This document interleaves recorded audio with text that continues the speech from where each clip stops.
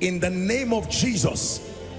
Drought in your life, that even when it is physical rainy season, it is still dry season spiritually, financially and otherwise. I decree and declare, let the rain begin to fall. Let the rain begin to fall. Let the rain begin to fall. You're welcome to another spirit-filled message on Christocentric Message. If you're new to this channel, I would entreat you to hit on that subscribe button and then to like this video. As well, I would want you to share this message across, because we believe that as this message is coming forth, it's going to bless you. Graces are going to be imparted unto you, and then God is going to visit your home. Thank you for watching. Stay blessed. Acts chapter 16, please, from verse 12 to 14. Acts chapter 16. You would notice that I love working with scripture because I do not trust anything that is outside of the jurisdiction of scripture. The boundary of God's commitment to the believer is his word.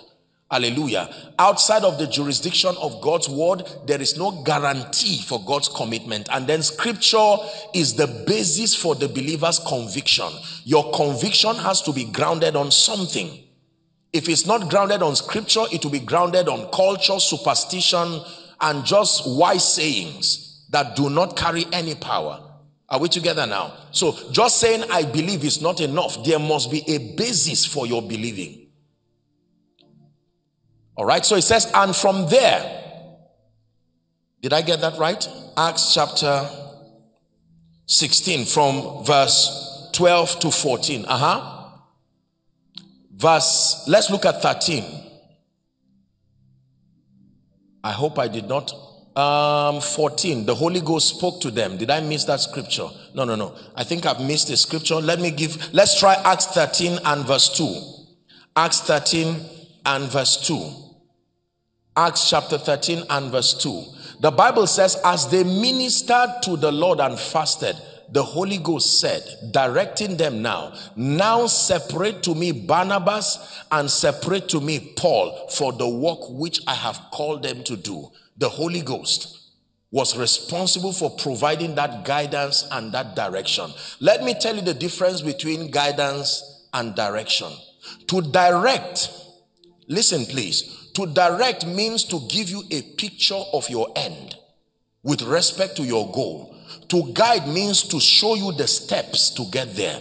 So direction focuses on the end. Are we together? But guidance focuses on the process. So if I'm directing you out of this church, this is what I will say. There are 3 doors here. You can use any of them. Say for instance, just go straight and then turn left and you are out. That is not guidance. That is direction. When I begin to guide you now, I teach you that there is a staircase here. You may fall. Even though you know where you are going, if you are not guided, you can have direction. Direction without guidance does not guarantee your arrival. Are we together now? So you need to be both directed and guided. Most of us, what we are praying for now is not direction. You already have an idea that God has spoken to you that you are a kingdom financier, and he's told you, okay, real estate is the business that will lift you. That is direction. But has he guided you? Are we together? I pray God is speaking to someone. Yes. Direction focuses on the end, the goal. Guidance now shows you the steps. And thou shalt hear a voice from behind. Is that in your Bible? Saying, this is the way. Walk ye in it and you will find rest for your souls. It says, thy word is a lamp to my feet and a light to my path. Take note. Path and feet. Path and feet. Path and feet. You can have light in your path, but if you do not have light in your feet, you are not directed. You are not guided. The Spirit of the living God guides believers. Jesus himself said so. Hallelujah. John chapter 16. My apologies. The scripture we looked at first was John. I think typing I put Acts mistakenly. John chapter 16 from verse 12. Jesus himself said, I still have many things to say to you, but you cannot bear them now. Why can't you bear them? Let me tell you something. Do you know the other things that Jesus was saying here? He said, I have many things to tell you. What are the other things? Read the book of Acts, read the book of Galatians, Ephesians, Corinthians. Those were the other things he wanted them to know. But they did not have, you needed the Holy Ghost to be in you to understand that part of the lecture. Jesus said there are many other information that will come. So when Paul came, he came with authority as one mandated to bring those other things that Jesus said would come. So I have many things to say unto you, but ye cannot bear them now. 13. However, King James says, how be it when he, the Spirit of truth, is come, he says he will guide you into. Look at this scripture very carefully. That means having the truth alone can still destroy you. You need to be guided to understand and to use it well. Because you are not the only one who uses the truth. Satan too uses the truth. In fact, he depends on the truth to lie. There is no basis of lying without knowing the truth. So it is not only you who waits for the word. Satan uses the word also. He did that to Adam. He did that to an Eve. He did the same thing to Jesus. It is written. I know it too. Are we together? So he says, having the truth is not enough. That when he, the Spirit of truth, is come, he will guide you not into truth, into all truth. There are dimensions to truth. Your truth may not be all the truth. In fine arts, there is what we call perspective. Is that true? When you draw. So you can tell an individual to draw, look in this direction and capture this church. If you ask me to draw from here, you are not going to see pastor, you are not going to see those who are here. And if I have to depend on your drawing to interpret what is happening in this building, there are many things that will not be captured. So the Bible says you need the Holy Spirit. He's the one who will show you the other side that culture may not show you. He will show you the other side that your well-meaning, Christian experience may not show you. There are many dimensions of truth that may not be as at yet captured in our Christian experience, but needed for our overall excellence. It is the assignment of the Holy Spirit to guide you into all truth. 14, it says, he will tell you things to come, that you will glorify me, for he will take what is mine and he will declare unto you. Jesus is speaking with confidence that when the Holy Spirit comes, number one, he's the Spirit of truth. So trust his guidance, he's saying, that he will guide you into all truth. I wish I had time to pause here and reflect in my own life. If you are not guided, to show you the truth also means to show you the future. Hallelujah. Because you see, what is now according to scripture is not what will be in the next 10 years. The Holy Spirit as a businessman can tell you the realities that will happen. If you were to suggest 20 years ago how the world will be now, you will most likely fail woefully. Am I right on that? But the Paraclete of God, knowing the future, the Holy Spirit does not depend on prophecy to know the future. He is God. He can start leading you to a path that looks strange, but you will be light years ahead of many before they catch up. You see, you are not just going to follow civilization, you will literally create it. The man who invented the internet that has changed the world today, they were not following a path. No, they literally shaped the civilization of a generation by inventing, bringing in an idea.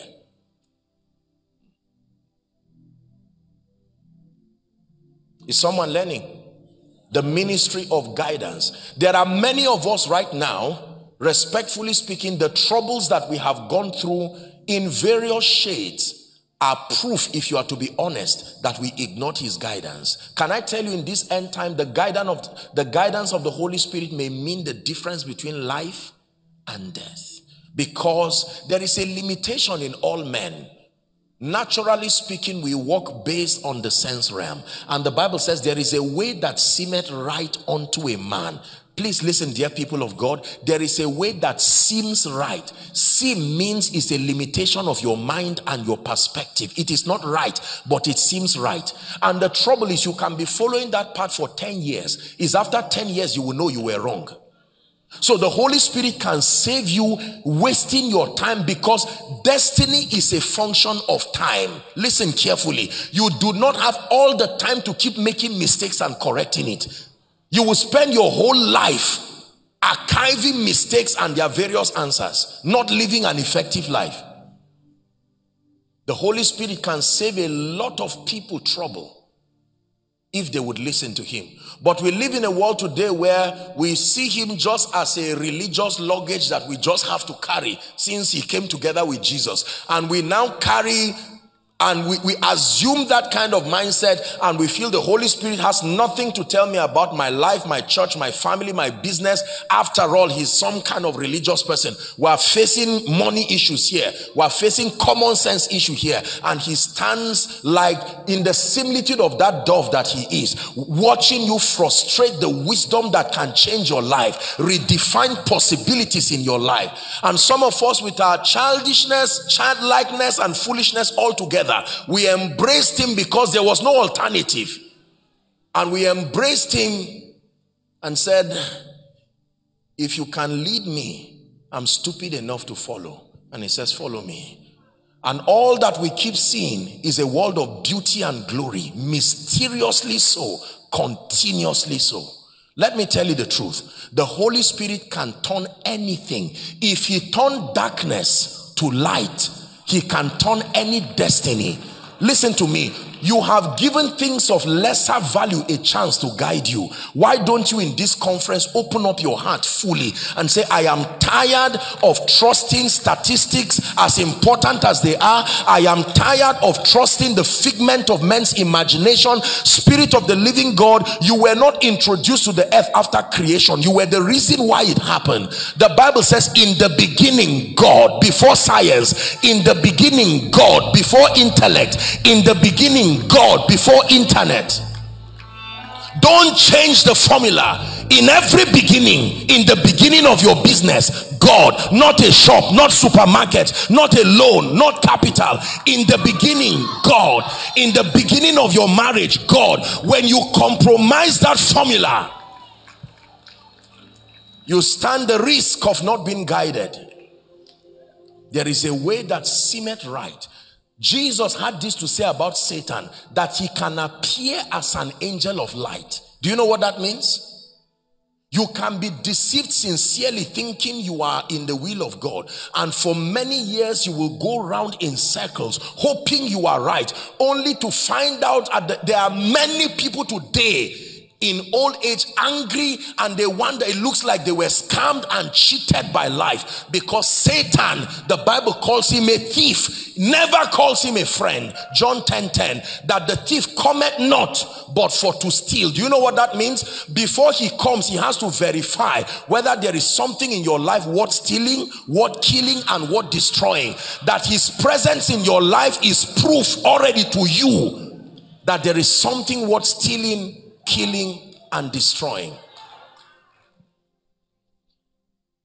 The Spirit of the living God, given by God, available to guide believers. The first expression of guidance of the Spirit we see in the Bible happened in Matthew chapter 4. We don't have time for that. The Bible says, as soon as Jesus, is it in your Bible, that when Jesus was baptized of John, declared to be the Son of God, the next thing the Bible says is, and the Spirit drove him to the wilderness.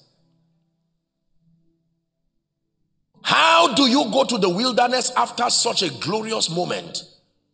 You've now been ordained. You should go to the city, not the wilderness. This is the Holy Spirit for you. Sometimes after powerful moments, the city may not be where to go. He may tell you, go to the wilderness. It may not make sense, but that is where you will return with power. Is someone learning already? So guidance and direction. Number 2, very quickly. What is the second ministry of the Holy Spirit to the believer?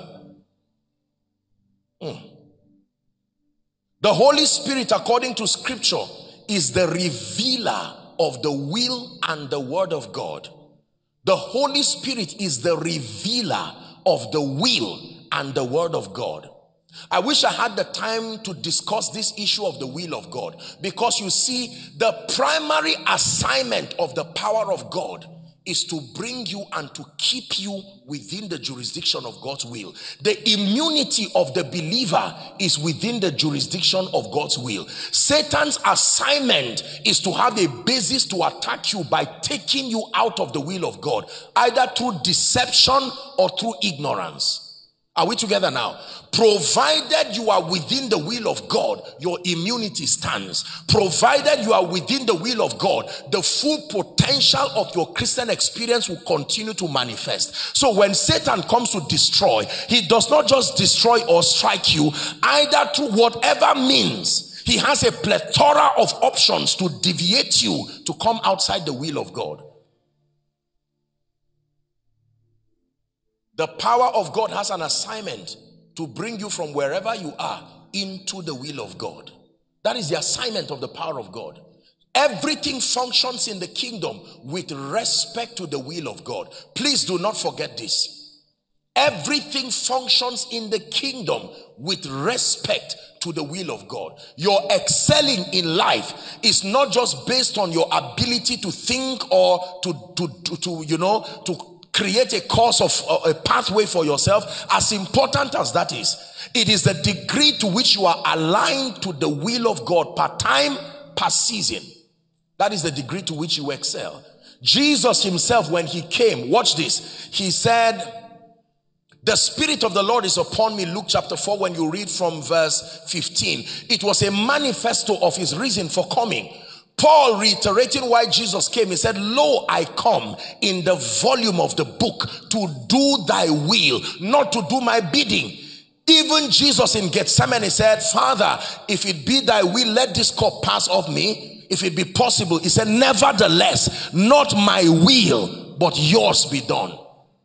So the Holy Spirit is the revealer of the will of God. You can start out life having all kinds of ambitions, and there's nothing wrong with that, except that when you submit your destiny to his editing, he begins to gravitate you sometimes towards paths you never plan to go, but that is where your glory resides.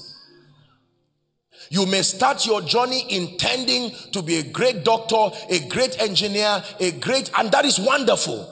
Eventually, as you walk with him with every sense of love, he now begins to gravitate you towards a path, sometimes a path that no one in your family has followed. Virgin dimensions that looks like you are going nowhere, except that you will stumble into glory that your children's children will eat from. It is true. He can reveal the word of God. He can reveal the will of God. Studying scripture without his influence will only lead you to a lot. If you study the Bible without the leadership of the Holy Spirit, all you are going to stumble across is annoying scriptures that contradict themselves. That is all you are going to find there.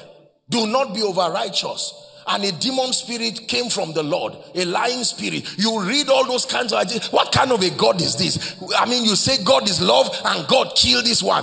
That's all you will study. It takes the Holy Spirit to bring perspective. Is someone learning? Say amen. Please shout amen again. Yes, sir.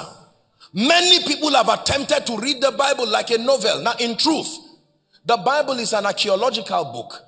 The Bible is a literature book. The Bible is a historic book. So you can find all of those schools of thought there. That is the reason why the Bible must be both opened and the seals unlocked. Just because you open your Bible does not mean the seal has been unlocked. No. It must be both opened and the seals unlocked.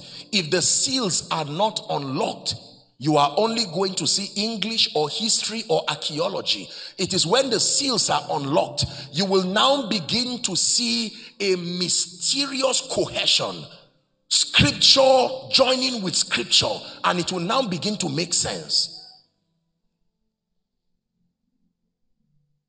Is God helping someone? Holy Spirit, why am I here?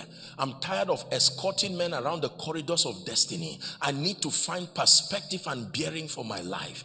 Spirit of the living God, would you show me the path to my life? And you open the word in the place of prayer, and it comes. Jeremiah, while you were yet in your mother's womb, before thou camest forth, 1 verse 5, it says, I called you and I ordained you to be a prophet to the nations. And the young Jeremiah said, but I am a child. He says, say not I am a child. Do not say I'm a child. Wherever I send you to and whatever I ask you to say, that you will do. Hallelujah. Many people are living their lives. Do you know psychologists teach us, and this is a very intelligent church, psychologists teach us that one of the principal factors that sponsor fulfillment is a sense of progress. Am I right on that? That the moment you find out that your life is stagnated and pegged at a level, you know you are stagnated when the only thing growing in your life is your age. If the only thing growing in your life is your age, eventually you will be frustrated, because the human being was not designed to live in that state of perpetual stagnation. Psychologically speaking, there are 6 fundamental factors that translate to fulfillment. Number 1 is called security. Number 2 is called variety. Number 3 is called significance. Number 4 is called growth. Number 5 is called achievement or accomplishment. Number 6 is called love and acceptance. You only find fulfillment when these factors work together within your life. So if you are bankrupt of any of these, eventually you will be frustrated. Our world today is full of angry, jealous, bitter, frustrated people because, number 1, they have no sense of security. Their lives is full of a lot of boredom, no excitement. Are we together? There's no sense of significance that comes by reason of the value that they provide. And naturally, there's a lot of rejection. It's the worst thing that can happen to any human being, to be rejected. And then there is no sense of growth. There is no sense of impact and contribution. As a result, they are frustrated. The Bible says a broken spirit can dry up the bones. That a person can literally be sick of frustration. Listen, I want you to begin to look to the Holy Spirit to give your life value and meaning. Is the reason why people begin to resort to all kinds of satanic and demonic things as they join cult groups, they join all kinds of things. Are we together? So that we will not lose a generation because they are all around trying to look for fulfillment. The Holy Spirit is the revealer of the will of God. There are many apostles and prophets and pastors roaming around the streets of nowhere, wasting their lives and their destinies. There are many Esthers and Deborahs, many people who should be making destiny count, serving the purposes of God and being a blessing to humanity. But many have not trusted the Holy Spirit enough to reveal the will of God and the word of God. I'm standing here today as a testament that he is able to reveal the will of God. He can bring beauty and glory out of your life from nowhere to a place of grace. Is someone learning? Yes, sir. Number 3, we have to wrap up.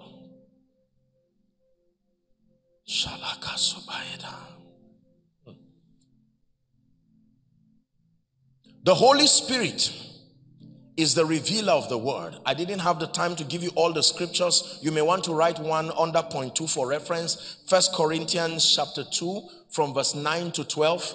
Very powerful scripture connected to that point. 1 Corinthians 2, 9 to 12.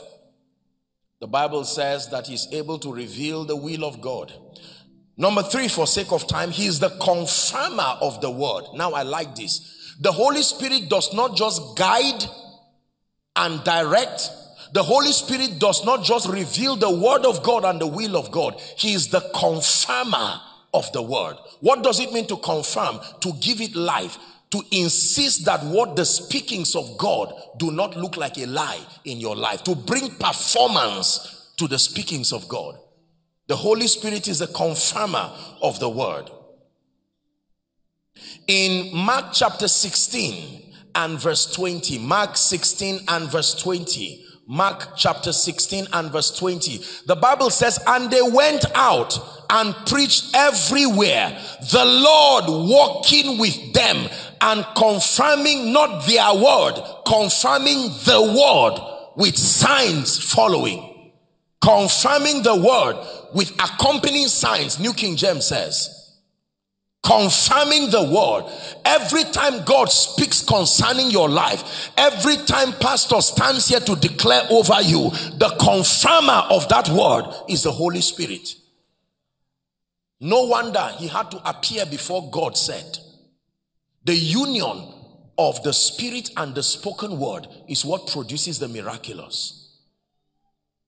God, by his Spirit, was already hovering around. And then God said, and there was, and he saw that it was good. If you want to see that it is good, then ensure the Holy Spirit is there before you begin to speak. The confirmer of the word. The confirmer of the word. If I declare upon you and I say, in Jesus' name be healed, in Jesus' name may doors open. If it ever happens, the agency that is responsible for that performance is the Holy Spirit.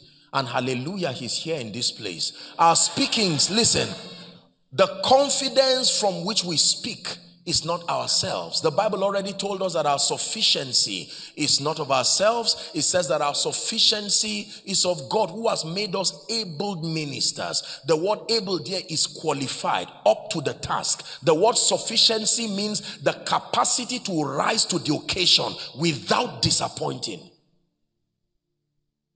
That's the Holy Spirit's assignment.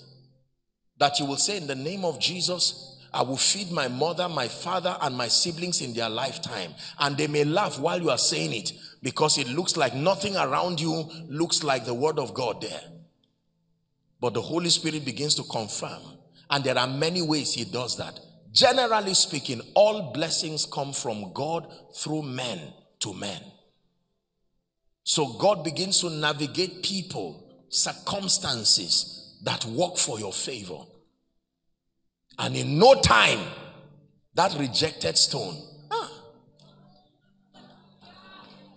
Someone lay your hands on your head if you can in 1 minute and declare that in the name of Jesus, every word that has come over your life, the Spirit of God is confirming it. Someone go ahead, lay your hands on your head and declare. Are you praying in the name of Jesus? Someone declare, 10 years ago a prophetic word came over my life. The Holy Spirit is still able to bring it to pass. You are brooding over every darkness. You are causing lights to shine from darkness. The Holy Ghost is brooding over every darkness. You are causing lights to shine from darkness. No matter the situation, brooding over every darkness. You are causing lights to shine. Listen, don't be surprised that after this conference, fire falls on you, and you who was an ordinary person, by the end of this year, you are a man of God that nations are placing a demand upon. Don't be surprised that whilst you are here, you do not even have a single house of your own, and by the end of this year, do not neglect prophecy, not when the Holy Ghost is there to confirm it. Listen, the Holy Ghost came upon a virgin. She said, how shall these things be, seeing that I know not a man? I was never taught as a young teenage girl that a woman could be pregnant, a virgin could be pregnant without a man. And Gabriel said, leave that to the office of the Holy Ghost. He knows how to confirm the word. Yours is just to believe it. The power of the highest, he says, shall overshadow you.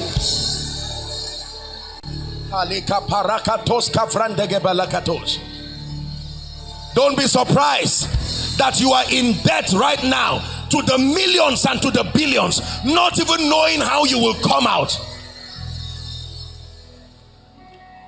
And yet the Spirit of the living God, He's the Holy Ghost, Spirit of the living God. Yeah. You're the Holy Ghost, scepter of the King of Kings. You're the Holy Ghost, seal of the age to come.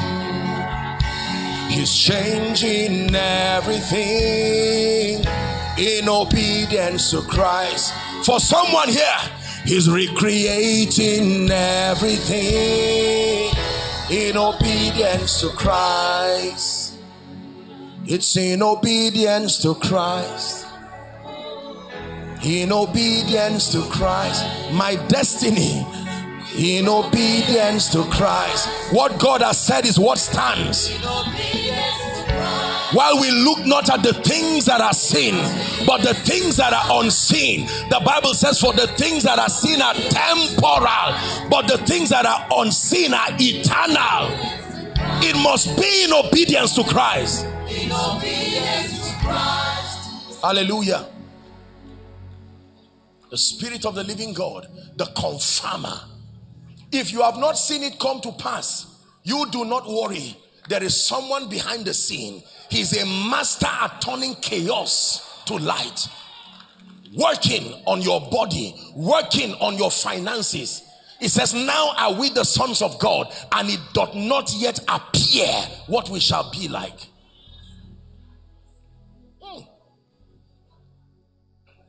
He is the confirmer of the word of God. This is why we speak over lives, we speak over destinies, and we speak over nations. Not knowing the Holy Spirit will make us sound like we are just arrogant people making empty confessions, except that there is a covenant. He has vowed to bring performance to the things that we speak. And in the name of Jesus, let me speak over someone here, that every door that has been closed over your life and your destiny, I stand by this mantle of Jesus upon our lives, and I command that door, Ephata, be open. I command that door be open right now in the name of Jesus Christ. Listen, I want you to be sensitive. We are going to pray. We're almost done. For the sake of time, I will just give you two more very quickly. Right, please. The Holy Spirit represents the voice of God to the believer. The fourth ministry of the Holy Spirit is that he represents the voice of God to the believer. In 1 Timothy chapter 4 and verse 1, Paul was mentoring his son in the gospel, Timothy, and here's what he has to say. Now the Spirit speaketh expressly. Please read with me the first four words you can see projected there. Ready? 1, 2, read. Now the Spirit speaketh expressly. One more time. The Holy Spirit speaks. He does not just do. The Bible says the Holy Spirit speaketh expressly. That in the latter times, it says, some shall depart from the faith and shall give heed to seducing spirits and the doctrine of demons. But the point I'm pointing out is that he said now, not yesterday, not tomorrow. Now the Spirit speaketh expressly. The Bible says, God, who in sundry times and diverse manners spake to us in the time past through the prophets, had in these last days spoken to us through his Son, whom he hath appointed to be heir over all things. And that Son, the Spirit of God, has come as a continuation of that ministry of the Son. The Holy Spirit speaks. He represents the voice of God to the believer. Revelation chapter 2 and verse 29. Revelations chapter 2 and verse 29. Let's read it together if you're a Christian. Ready? 1, 2, read. He that hath an ear, let him hear what the Spirit saith. To who? The Holy Spirit does not just speak anyhow. He's speaking to the church. There are things that he tells everybody, but there are things he's speaking to the church. This one is to the church. He that hath an ear, There is a kind of ear that you need to hear him, because he was speaking to people who had ears. But he said there is a kind of ear you will need to hear him. He that hath an ear, meaning nobody has that kind of ear. It's not everybody that has that kind of ear. He that hath an ear, let him hear what the Spirit saith to the churches. Now, this will be my final point, and then we'll pray. I believe with all my heart this is one of the reasons why Jesus sent me here to this church tonight. The Holy Spirit, please write, is the custodian of the power of God. The Holy Spirit is the custodian of the anointing. Administering the power of God resides within the office of the Holy Spirit. The Holy Spirit is the custodian of the power of God.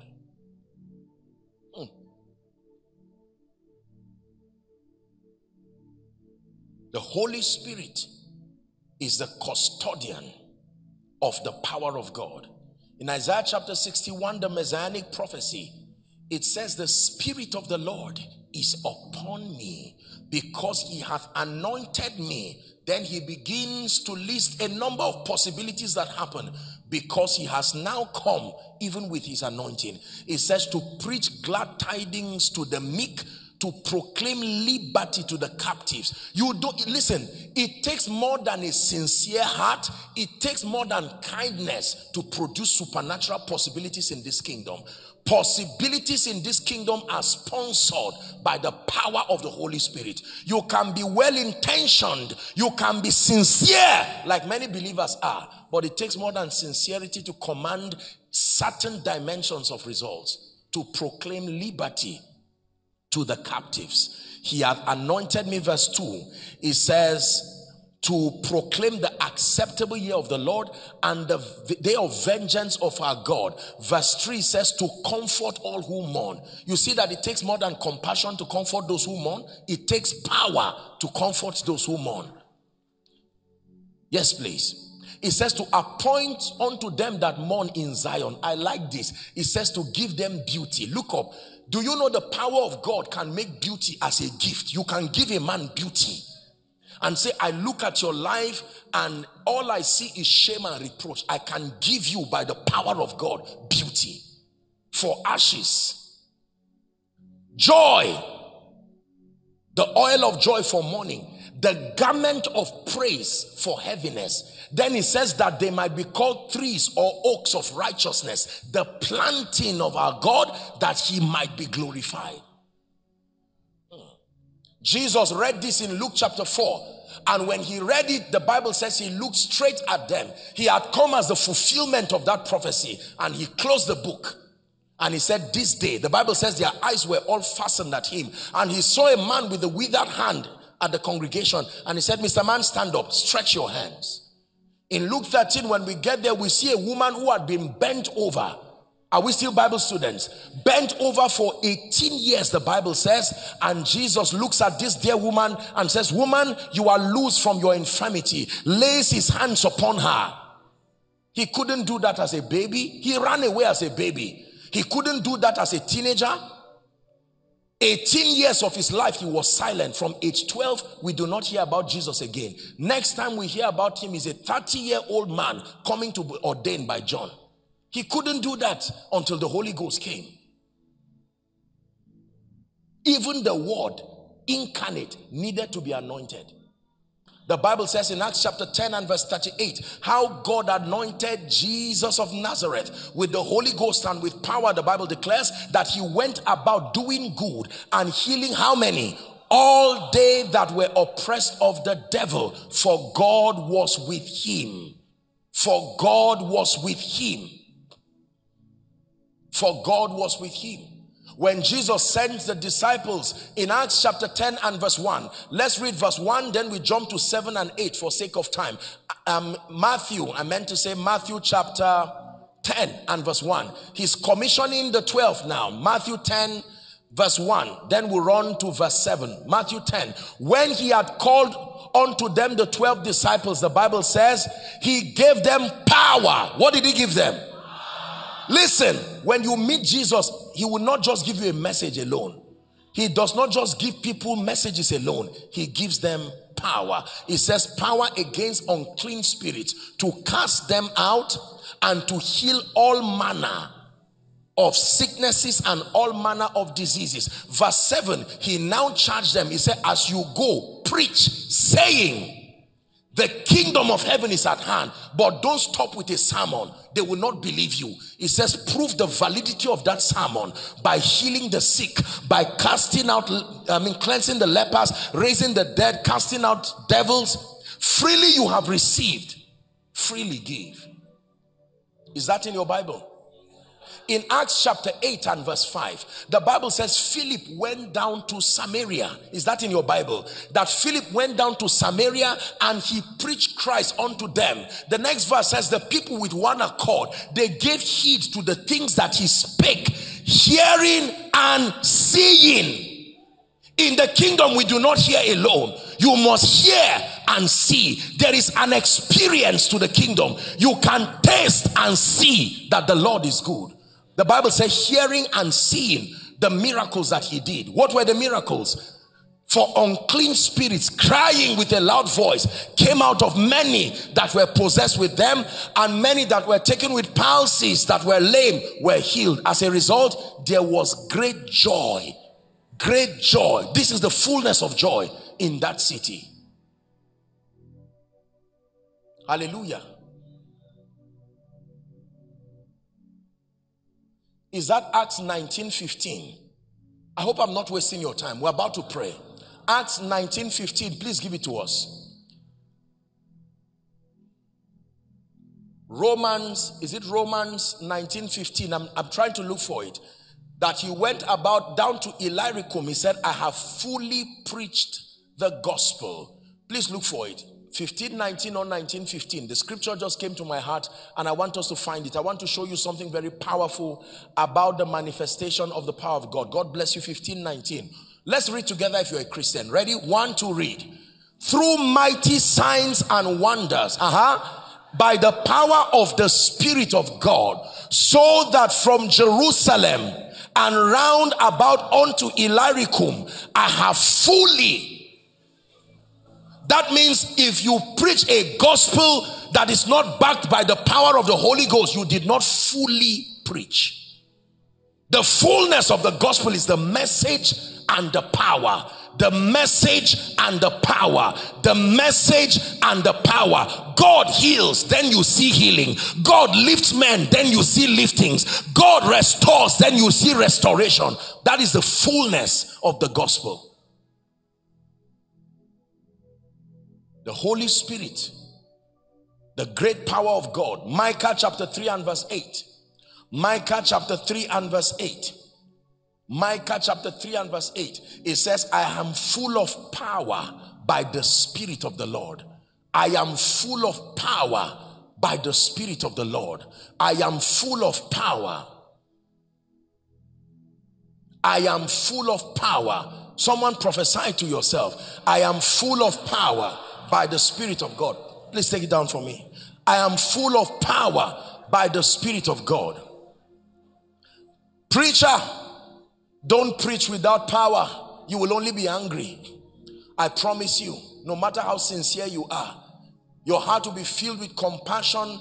I have seen, with all due respect, sincere people who love God propose many things that God can do. But when the time to give performance to the word comes,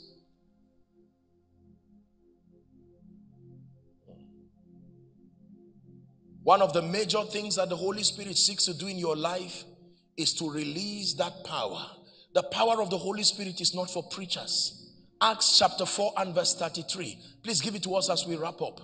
The Bible says, and with great power gave the apostles witness of the resurrection of the Lord Jesus Christ. With great power. It takes power to be a witness. A witness is a validator of a claim. Some of you here are in the judiciary. The assignment of a witness is to prove the truthfulness or otherwise of a statement. And there is no witness that comes alone. He always comes with a token of truthfulness called the evidence. Is that true? He calls us witnesses. And if it is true that we are witnesses, where is the evidence? Where is the evidence that Jesus lifts, heals, delivers, Jesus blesses, he opens doors? And sometimes in the court of law, the judge will tell you your witness is not strong enough to persuade him. You need strong enough witness. If we want to see the world bow to Jesus, we want to see systems and cultures shift to reveal and reflect the glory of God, it will take more than a sincere plea.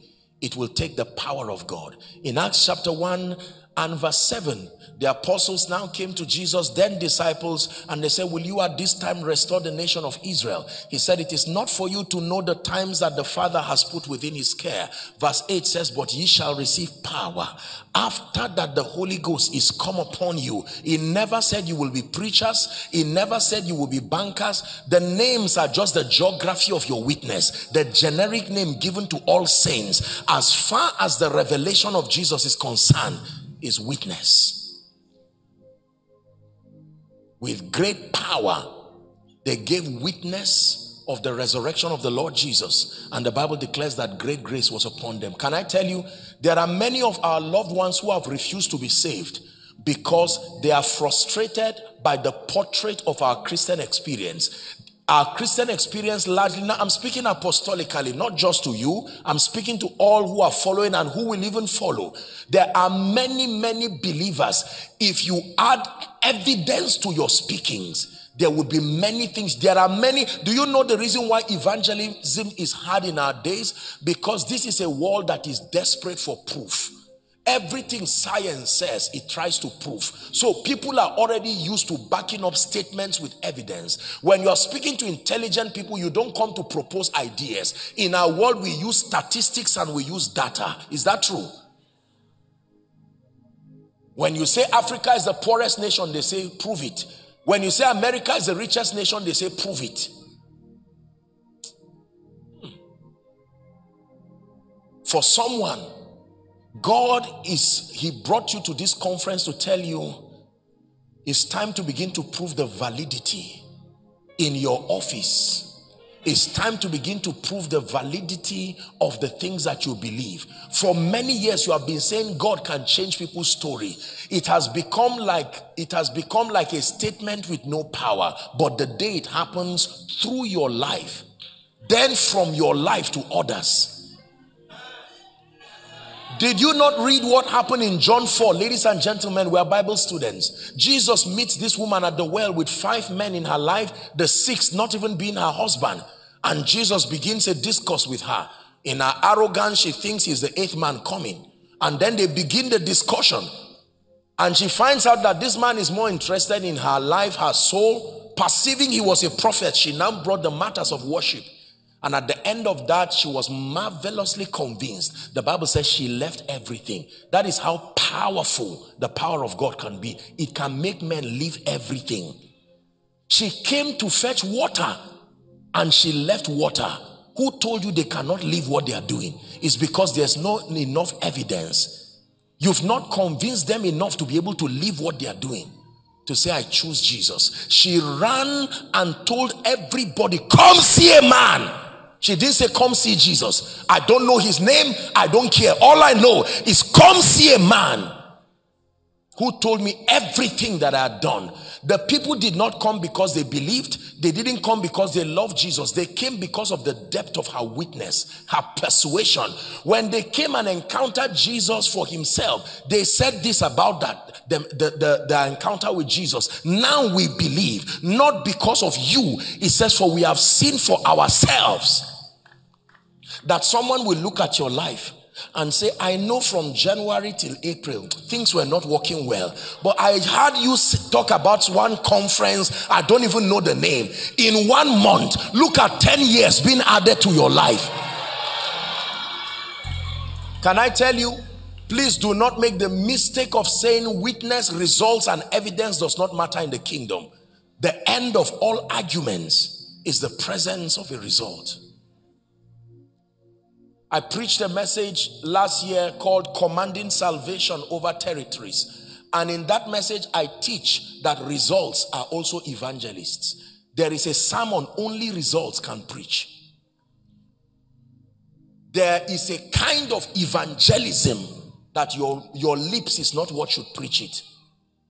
Results are preachers, and they have their audience.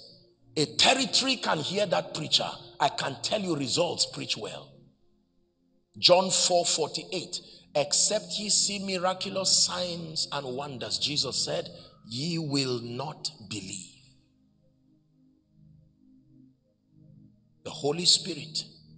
This is why God put it in the heart of our Father to bring this topic, to say, listen, the reason why certain things are not happening in my life and your life is because probably we have embraced every other thing, but we have pushed this gracious Spirit away. We've left him as the business of apostles and prophets and preachers. What does he know about money, we say? What does he know about raising children, we say? I'm an experienced counselor. Congratulations. It took his breath for you to be that. And he's wise enough to add anything to your life that is not there. The Holy Spirit does not take away from men. He adds. He multiplies. Look what he did with Jesus. Do I need to tell you? The great men in the Bible, ordinary men, weak men. It says time will fail me to talk of men like Gideon and Jephthah and Barak. Men who through faith subdued kingdoms, wrought righteousness. Women received their dead back to life. They shut the mouth of lions. It is by faith, but it was through the Spirit. Through the Spirit. It is by him that we leap over a wall. It is by him that we run through a troop. Every time you see extraordinary exploits in the life of an individual, it is impossible to credit a certain threshold of result just to intellect. Now my story, and we end. I began my pursuit loving the Lord, even though I came from a background of missionaries. People who love the Lord. My grandfather happened to be the first trustee of one of the great denominations in the north. And you would think just having that rich heritage of a Christian background would automatically translate to an excelling life. No, that did not happen. I got to a point where the more I read my Bible, I started asking questions. I asked preachers. I asked several people questions. And people nicely and diplomatically just dodged away the question. And that's one of the ways that destiny cries. It leaves you with questions that your lifetime will be the answer. Days turned to weeks, and I began to explore the life and the materials of men who were producing the kind of result that looked like what the Bible was saying. Because the Bible says to follow them. There are some them who have obtained what you are looking for. And I remember among the many encounters that I had, some of you have heard them in my teachings, but I'll just bring one for the purpose of this discussion. My apologies for stretching you on your time. So I'm on my way going for a crusade, and Reinhard Bonnke is the person doing the preaching of blessed memory. I was already preaching and God was already using me. But you see, there is a kind of hunger that when you have, it swallows up all your achievements and it makes it look like you've not started anything. That is the spirit of a champion. The arrival mentality is why many people remain as mediocres. Champions always act like they've not started. It is the character of all champions. The passion to press. At the end of his life, he said, forgetting the things that are behind and reaching forth for the things that are before me, he said, I press. The apostle speaking. So I went for Reinhard Bonnke's crusade, desperately searching for an encounter with the Holy Spirit. The bits that I had seen and gotten, my own encounters, several other gifts in the body who had blessed me. And in that crusade, we stood there the first day with the simplicity, childlike faith. He preached, and mighty miracles, supernatural manifestations of the power of God. And I said, this is it. Transformation is difficult until you have a reference. You can't change into nothing. There must be something. There must be an individual that personifies what you are attempting to become. Even if you desire to be greater, you have to first attain onto that level before you go greater. By the second day, I made up my mind, because I understand that one of the laws of impartation is that it answers to honor. Honor to both God and the careers. You will never receive from a colleague. Colleague mentality is why many people never receive in the body of Christ. And so I made up my mind, didn't have any much money to give him, wouldn't even have access to him. But then I said, at least let me serve. And here's what I did. Crowds of people already coming. I saw them wheeling people on wheelchairs and sick people. And I said, let me sow this seed of honor by helping the people, and let me wheel them in the front. And while I requested that they allow me wheel, they said I was not part of the committee. I said, what committee? You don't know where I traveled from. Committee? You are joking. I came here with desperation and hunger. And as I pushed those people to the front, I said, Lord, this is how you will honor my meetings too. The Bible says, and without all contradiction, it said, the less is blessed of the greater. There's a reason why I'm telling you this story. And I stood there for 6 hours, standing, hungry but determined, tired but determined. Until your future becomes greater than your today, you are not qualified to get there. You have to be able to endure and stretch yourself from border to border. I stood there, my face fixed upon that man, and he preached a very annoyingly simple message with respect to the kind of passion I brought for that crusade ground. I brought to that crusade ground. Simple message. And when he was done, he was going to take a cup of water to now start ministering the baptism. And here's why I told you this story now. My eyes were open for the first time. I was not strange to visions by that time. God had helped me. But then that would be the first time the visible manifestation of the Holy Spirit. My eyes were open, tens of thousands of people on that crusade ground. And then I see this giant bird, without exaggeration. It would be as big as this auditorium, hovering round, completely white and glistening. I thought everybody was seeing it. What kind of a bird is this? And it had like bands, like silvery bands. It was not flying, it was soaring. I was watching this phenomenal sight. What is happening to me? Someone explain to me. And the Spirit of God, by that encounter, I just went to Genesis chapter 1 from verse 1 and 2, and the Spirit of God hovered round the face of the waters. And listen, I had a voice that said to me, the union between the movement of the Spirit and the spoken word is what produces the miraculous. It was not just something I read in my Bible. By the time I returned from that vision, I had backed the stage. I didn't even know when I turned. From that day, among many other phenomenal experiences, my life changed. Because I said, I do not want to bring a gospel I cannot prove. I read the stories of T.L. Osborne. I read the stories of Papa Hagin. Those who have joined the cloud of witnesses today. These men have handed the baton, and I made up my mind that in my lifetime, my generation will not fail. That we will stretch ourselves from border to border. Someone is sitting listening to me, and this same cry is welling up within your spirit. Help them, please. I'm speaking by the Spirit of God, because the anointing of the Spirit right now is going to begin to rest on people. I want you to please bring them out right now. Just a few minutes and we're done. I'm stretching my hands. Please bring them out. There is a reason I ask that they come out. I sense in my spirit that there are even women after the order of Deborah. There are mantles. Help them, please. I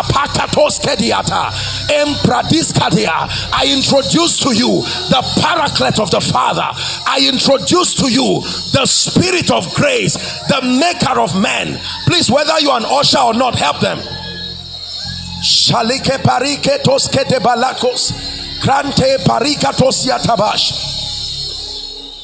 I'm praying. Listen, I'd like you to be very, very sensitive. Something is going to happen that will change your life. The Lord is telling me there are some of you, He has shown you dreams. He has shown you visions. You've seen yourself doing mighty things, but the issue is the mantle and the grace to walk this thing. Let me now begin to pray according as the Lord is leading me. The first prayer point right now is that there are people who the mantle for prayer and supplication, the art of holding on to the horns of the altar, where are they? I stretch my hands. Receive that impartation now. Bring them out. Take that grace now. Take that grace now. Let that anointing rest upon you in the mighty name of Jesus. From the choir to the congregation, I open up your spirit. Let the fountain of the deep begin to gush out from your spirit in the name of Jesus Christ. Men and women like Anna the prophetess that will pray revival down upon Fountain of Life, upon Nigeria and Africa. Ela shakatos katila kabarantosia. Elekeberetos kevresh kemenakosiata. Kragadebelegadeko sodobariata. I want to pray for someone here. There are apostolic and prophetic mantles hovering around the earth, hovering around Africa, and Nigeria in this end time is playing a strange role. I want to release that grace. I don't know who, but I'm seeing the number 11 people. Receive that grace right now. I stretch my hands. Take that grace. Bring them out. Take that grace in the mighty name of Jesus. Shakete parakatos. You will see men of fire rise from Fountain of Life, old and young together, catch fire by the Spirit of the living God, preaching the gospel with proof, the evidence of signs and wonders.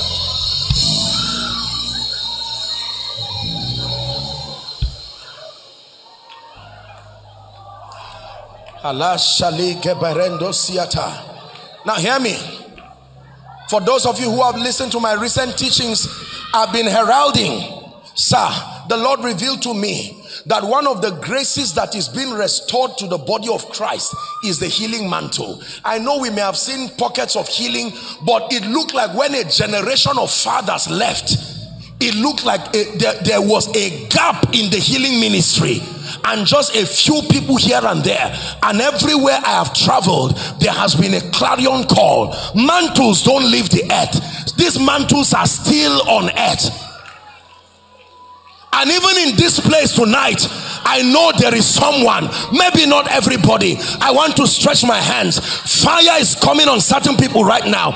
It's the healing mantle for the end time.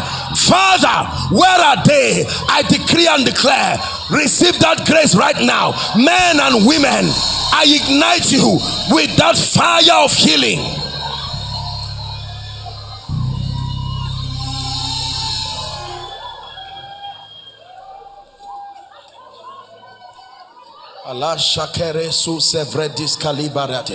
Please don't be tired. We're wrapping up. We're wrapping up. Please hold and bring for me 2 people right now. One gentleman and one lady. They will begin to run by the anointing. Hold them so they don't injure themselves and bring them out.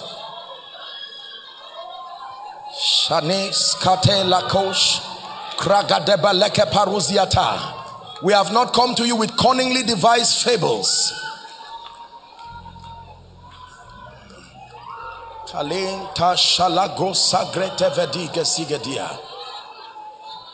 There is a pastor that is watching.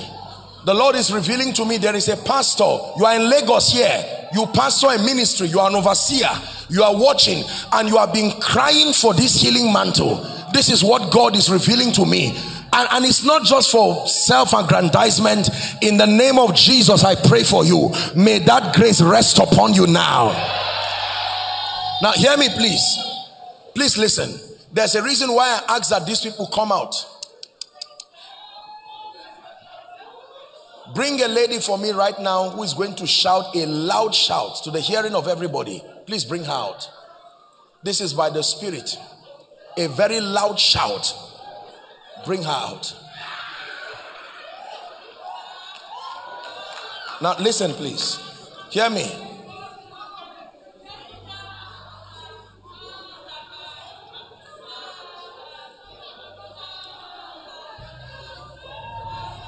When the anointing of the Holy Spirit comes upon your life, you will never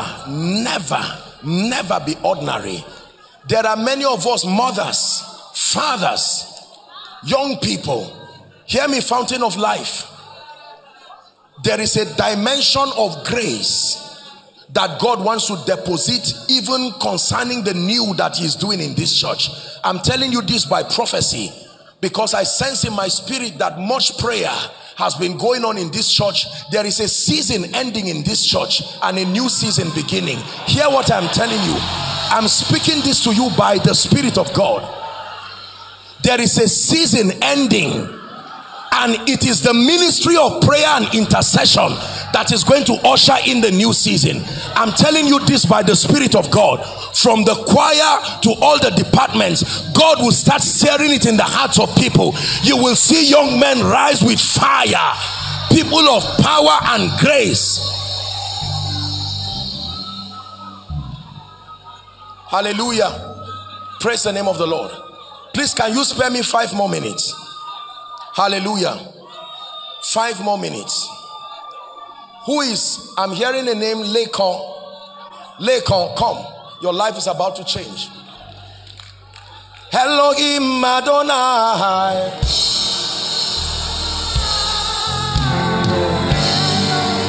Elohim Adonai.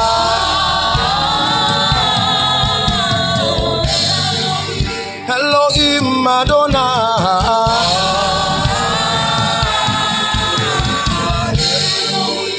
Please hear me, ladies and gentlemen. Sadly and unfortunately, I know that the prophetic and the apostolic in parts of this nation and around the world has been abused with all kinds of things. Please make no mistake to think everybody is like everybody. There are people who have been forged from the furnace of affliction. There are people who have walked with God, and the price they gave for all of God is all of themselves. Are we together now? I'm saying this so you do not think when you see a manifestation of power, miracles, you just think everybody. No, there are people who love God sincerely. What do you do, my friend? Estate. This man, what do you do? I don't have a job at the moment. I want to pray for you because you're a mighty savior. Listen, God is going to use you for the sake of your family. You love the Lord sincerely, but I'm going to pray for you because I'm seeing all kinds of satanic manifestations around your life. Please just lend me 5 minutes. There are 2 things I need to do by the Spirit before I step out of this place. My friend, can I pray for you? Who is Victoria? Victoria. I'm hearing a name, Victoria. Victoria. Is there someone like that? Please make sure you don't tell lies. We're serious people here. Hallelujah. I know the lion. I know the lamb. I believe in the lion. I believe in the lamb. And I will follow the lion. I follow the lamb. I know the lion. Something is happening to 2 of you. 2 of you that came out here. There is an anointing that is coming upon you, and that oppression. The Bible says, now the Lord is that Spirit, and where the Spirit of the Lord is, there is liberty. My friend, look at me. Don't cry. God sent you here. Look at me. I'm speaking to you by the Spirit. Remember ye not the former things, nor consider the things of old. Go and write it. May, June, July, these 3 months, God will change your life in a way that will surprise you. Hallelujah. There is someone here. Please don't come out so it doesn't embarrass you. You are owing. You are owing serious money. And the way it is now, it is only the prophetic that can help you. You are owing money that is depressing you. You've been having issues even with your wife from what God is showing me. But in the name of Jesus, by reason of this conference, we stand as the church of the Lord Jesus Christ and we declare. He said, alas, master, for it was borrowed. And he said, where fell it? I prophesy to you in the name of Jesus Christ, come out of that situation now.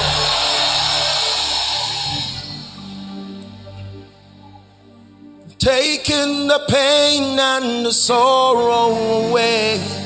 You've given me peace undeniable. There's no need to cry, 'cause you're always with me. You're my Father, my everything. Oh, my head.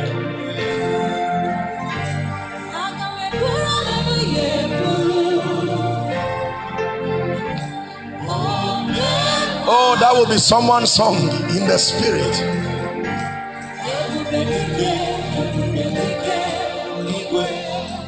Hallelujah.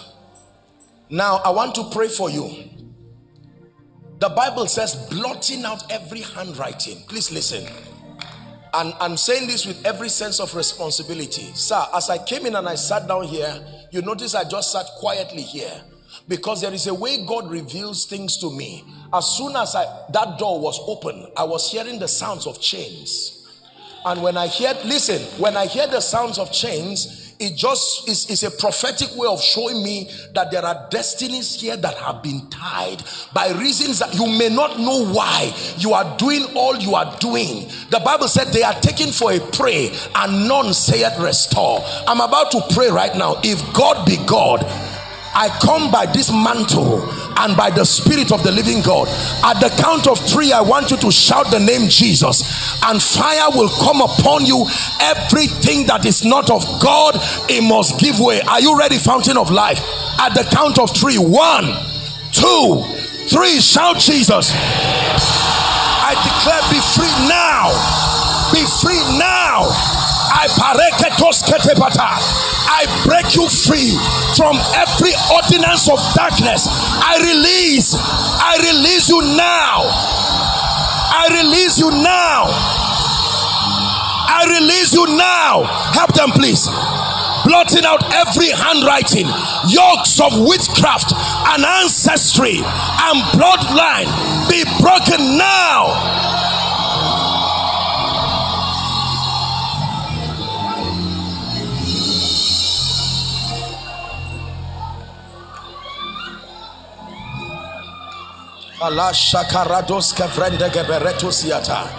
Be broken.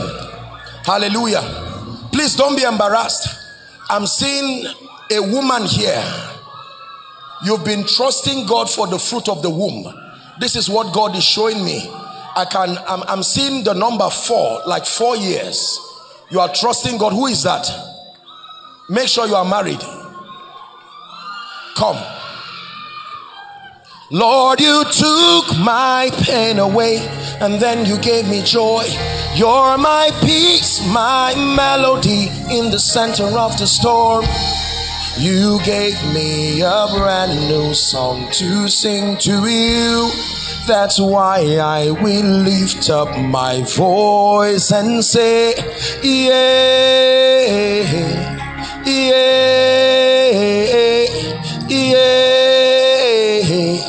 Yeah.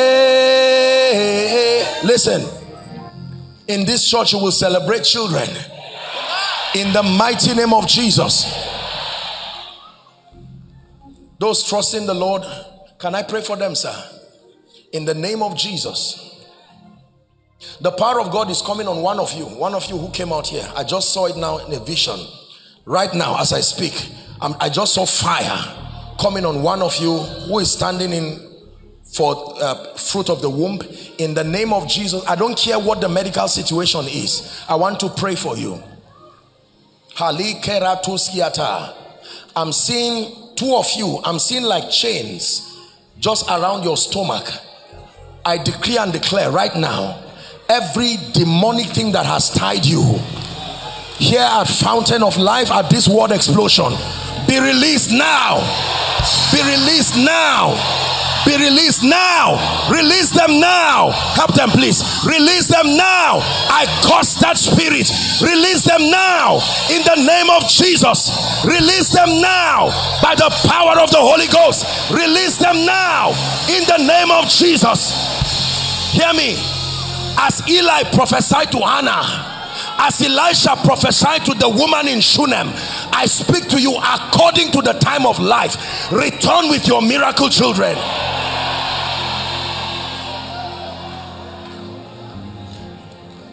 Hallelujah. If you are trusting God for healing, this will be the last thing I'll do for sake of time. Please, I want you to lay your hand wherever you are trusting God for. If you have never believed in a miracle in your life, give God a chance this once. Miracles are not fake. I'm a product of the healing power of Jesus. I wish I had time, I would have told you my own situation. Sometimes one of the ways God prepares you to be a blessing is to give you an opportunity to pass through the afflictions you will be helping people from, so that you can have the compassion to minister to them.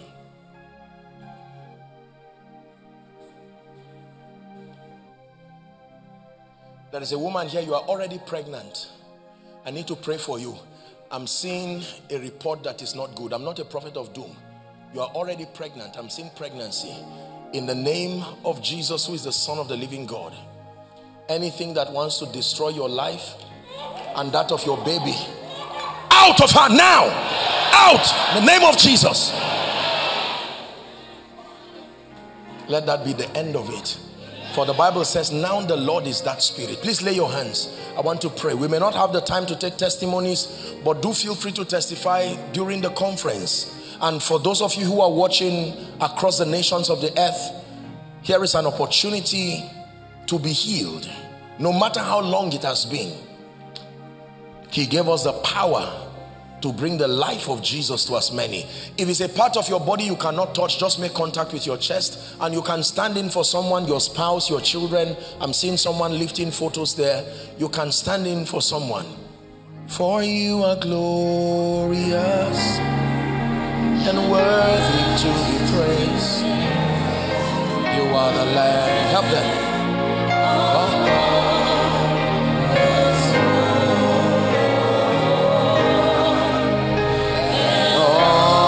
Shabalako Sabaratosiata.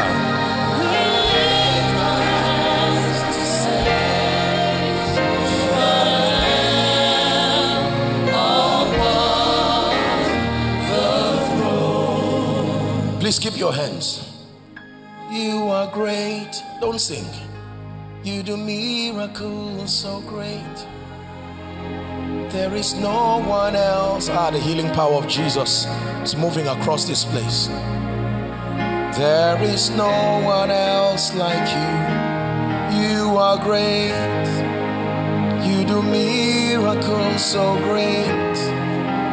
There is no one else like you. There is no one else. I'm about to pray. A lady is going to shout a loud shout to the hearing of everybody. Immediately after that shout, the healing power of God will begin to move. Father, in the name of Jesus, every spirit of infirmity, every devil of darkness masquerading itself as a medical condition, the Bible declares that He went about healing all they that were oppressed. I command that spirit to let you go now. And now in the name of Jesus, I bring you life to your body. Peptic ulcer be healed now. Bone conditions be healed now. There is a lady here, I'm seeing you have an issue of blood. You don't have to come out. Literally, an issue of blood. This is a draining, embarrassing situation. In the name of Jesus, wherever you are, I command that demonic thing to stop now. There's someone, you have a problem with your heart. You cannot lie down on this side of your chest to the bed. You are going to have excruciating pain. In the name of Jesus, I declare healing for you now. Asthma, be healed now. Total blindness, partial blindness, be healed now. There's someone, you are having severe pain just at your back, the lumbar area. In the name of Jesus Christ, be healed right now. There's a woman, your right breast, you've been having severe pain and you've been afraid to go to the hospital because you are hoping it does not become anything that, you know, something funny. You don't want to hear any reports, but you've been having very severe pain. I don't care what the situation is. In the name of He who died and rose from the dead, let that pain leave you now. I'm seeing, I don't know if it's a gentleman now or a lady, you have a very embarrassing skin condition. This is something, I don't know, it's like, it looks like eczema, but it's not eczema. You've been trying to treat it. Right now, the power of God is coming upon you. I declare, be healed now. Be healed now. There is a man here, you have a medical condition that is common to men. In the name of Jesus, I am praying for you. The Lord gives you a miracle right now.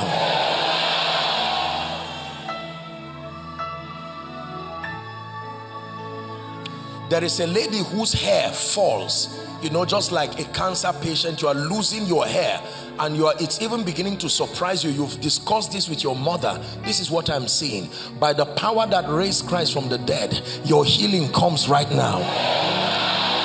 Now, whether I mention your case or not, in the name of Jesus, the Son of the living God, be healed now. Hallelujah. Now, I listen carefully. Listen carefully. I want to charge you by the Spirit of God that you take the time to listen to this teaching again, even including the prayer, and pray it for yourself and for your loved ones, and you will marvel and wonder at what God does to your life. Would you spare me a minute to speak favor over your life? I don't know how people live without it. In fact, it is impossible to live without it. The proof of favor is not money.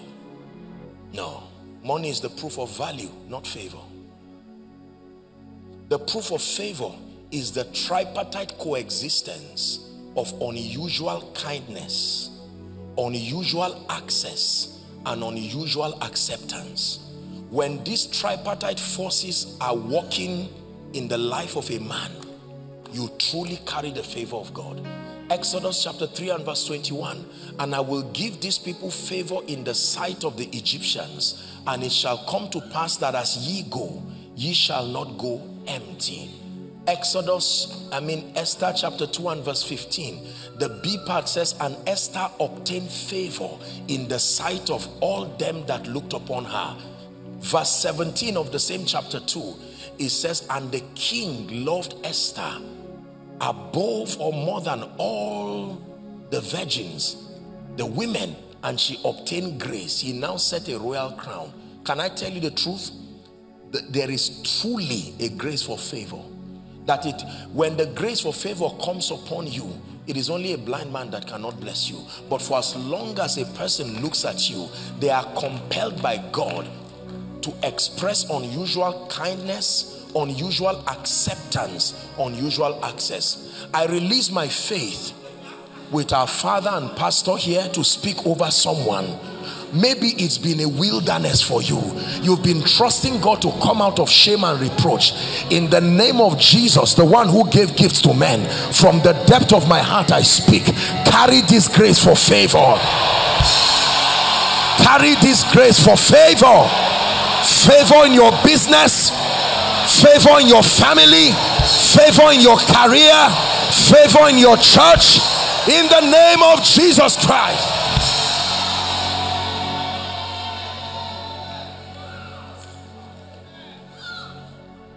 Let it begin to work for you. And for all of you who are out here, I stretch my hands. I've prayed for you and I declare you will return with testimonies to the glory of the name of the Lord. Amen and amen. Hallelujah. Praise God. Thank you. My conscience will not allow me if I go without doing this. Please, my apologies. I want to make an altar call. Please, let's minimize movement. I believe in Jesus. I will not sleep sound if I walk away from this place without giving someone an opportunity. In every meeting, even in a conference like this, there will always be someone who is ready to win that war, who is ready to make a decision for Jesus. Listen very carefully. The matter of Jesus is not the matter of church and Christianity and religion. No. Jesus came to give us life. There are two groups of people I'm going to call very quickly. Our time is gone. Number one, those who are saying, Apostle, Fountain of Life, if you will give me an opportunity, I truly want to make it right with Jesus. I do not want to die in my sin. I want my soul saved. Number two, those who are saying, I remember making this call, but for some reason my life has gone haywire and I cannot truly say I have a functional relationship with this Jesus. I told you in order of priority, the first and the noblest encounter that any man can have in this side of God's kingdom is an encounter with Jesus, the Son of the living God. The Bible says, neither is there salvation in any, for there is none other name given unto men by which we must be saved. I will count 1 to 5. We have just a minute for this. Wherever you are, I want you to be bold. I want you to be serious. I want you to be sincere. To leave your seat and come and stand right here. I count 1 to 5. Don't wait for anybody to be the first. This is between you and the Lord Jesus. There is one person who must come out here. I begin my counting now. 1. Come. Run to Jesus. I need thee, oh, I need thee every hour. Don't kneel, please stand for space. Come bless me now, my Savior. I come. 3, if you're coming, run. I need thee, oh, I need thee every hour. I need thee. Come bless me now, my Savior.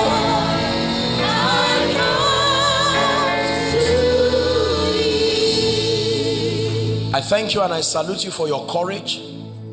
Jesus said, if you reject me before men, I will reject you. I will deny you before my Father. May I please request for those who are making this call online, maybe you are following online or watching by way of a rebroadcast, here's an opportunity to make Jesus Lord of your life.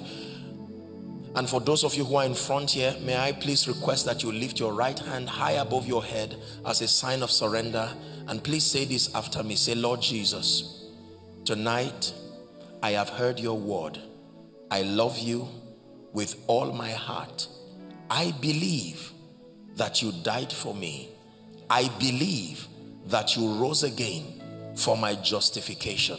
Right now, I receive Jesus into my heart as my Savior, my Lord, and my King.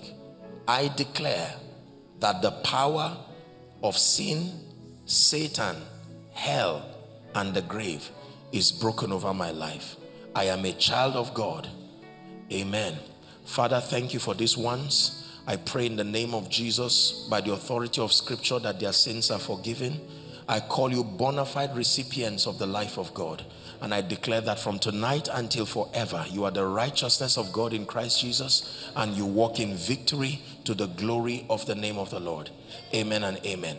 May I please request that you just move straight. There's someone waving his hands. All of you in concert, let's honor them as they go. God bless you. Fountain of Life, thank you so much. May the Lord bless you. Thank you so much, sir.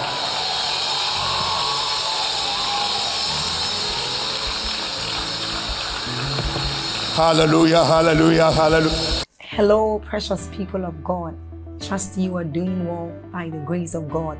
We thank God for yet another day to spend time with Him, another day to commune with Him. I want us to take a short exercise, and that is, I want you to click on that like button to help spread this good news abroad. I want you to help us share this good news, and that YouTube will also recommend this channel, this video to others, and they will also be a blessing. Also, let's take a short reading from Job chapter 38 verses 12.